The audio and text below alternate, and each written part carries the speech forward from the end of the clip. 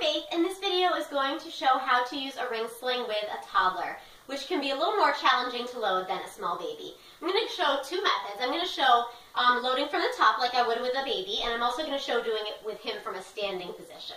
Come here, Judah. So I have my sling all set up, ready to use. I'm leaving myself quite a bit more room than I would with a smaller baby, and I have my rings, I have the fabric well spread between my rings, which is going to make it easier to adjust later. So let's go ahead and grab Judah. Come here, you.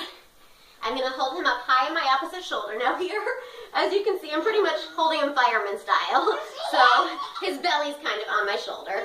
I'm going to reach my other hand through, and I'm just going to sort of have to bend his legs one at a time to take them through the sling.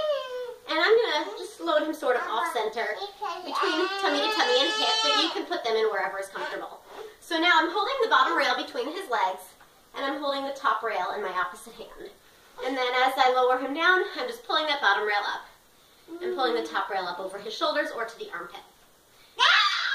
And then once I have him in, I just go ahead and tighten like I normally would. I feed the slack around to the rings and then pull through. So see, I have a nice deep seat here. The fabric extends all the way to the back of his knees on both sides, and he's well supported. I want to make sure that the bottom rail is tightened so that it's about a straight line from knee to knee between my body and his diaper area. So that is the first method. I'm going to take him out and show the second method. So I'm going to lift his bum and loosen the rings. And then I'm going to pull this down and take him out by the armpits. Lift up and out. And then same thing, I'm going to take him up to my shoulder, sort of fireman style, and pull the sling down and place him on the ground. So that's the first method. The second method, I'm going to leave my sling really loose like this to show the second method. Come back here, you. So this I'm going to do with him standing. Let me come way back so you can see. And I'm going to just stay here.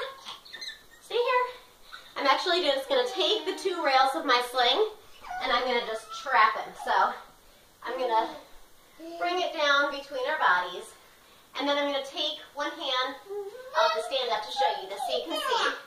But I take one hand between his legs to grab that bottom rail as I lift him up.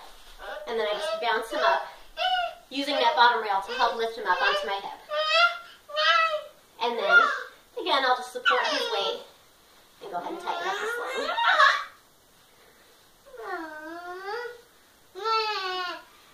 And there we go. Same thing, fabric to the back of the knees, well tightened. And when I want to let him out this way, I can just lift his bum, loosen, and then pop his butt out of the bottom and place him on the floor. And he can run away and cause trouble. Thank you.